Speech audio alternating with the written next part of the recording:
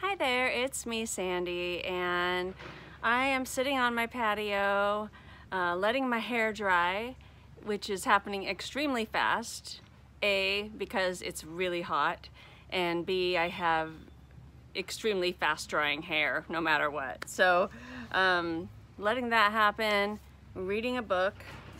I don't know if you've read this, Hello Beautiful. I don't know, I'm that far in, so not even a third yet, and really liking it so far. I just thought I would show you really quickly some scents that I would consider refreshing. You know, high heat type fragrances, but just in particular refreshing. Speaking of which, I have made myself a beverage that looks disgusting. It is sparkling water that's flavored like blackberry or something. And then I muddled up some blueberries in the bottom and crushed them up, fresh blueberries. It just looks hideous, but it's really good. It is refreshing. So, I've talked about all of these before, I think, so I'll keep it short. I won't do like reviews or whatever on them. I'll just kind of tell you why I think they're refreshing. So one is MAC Turquatic. I love this fragrance. Always get compliments when I wear this.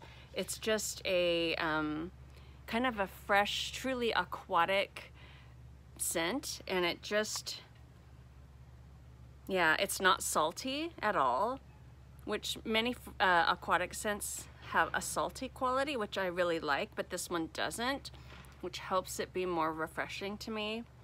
And it just smells like, yeah, like maybe seaweed and marine, and just wonderful and just beautiful fragrance. So that is MAC Turquatic, very refreshing.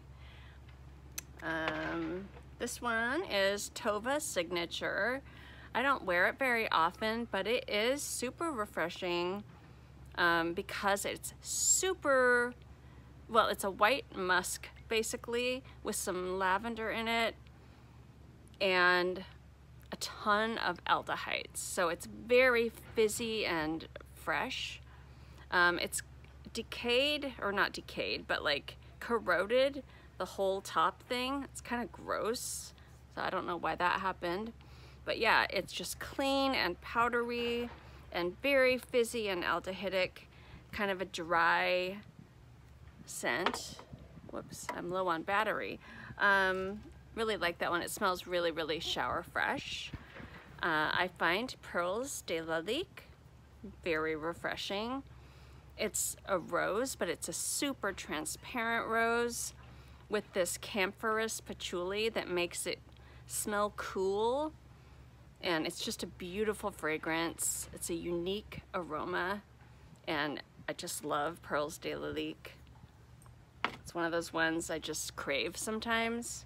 And the one that I chose to wear today, which made me want to just throw a video together really quick, is Chanel Chance Eau Fraîche, and it's the original. It's not the newer eau de parfum.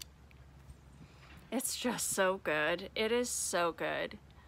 It's so green smelling and woody. There's nothing creamy in it at all. There's no like heavy base notes. It's just green and fresh. It gets slightly powdery with the kind of Chanel powderiness later in the dry down, but very slightly, and only just in a fresh, clean way.